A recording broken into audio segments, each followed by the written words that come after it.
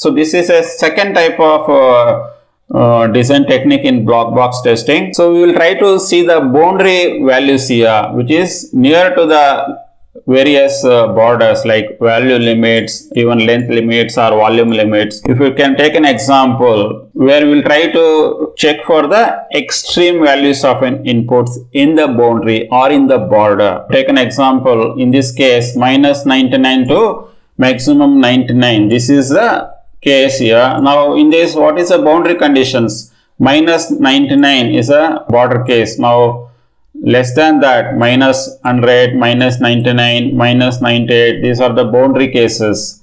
Similarly, we have positive cases. 98 is data which is inside, 99 is within the, then 100 is a extreme condition.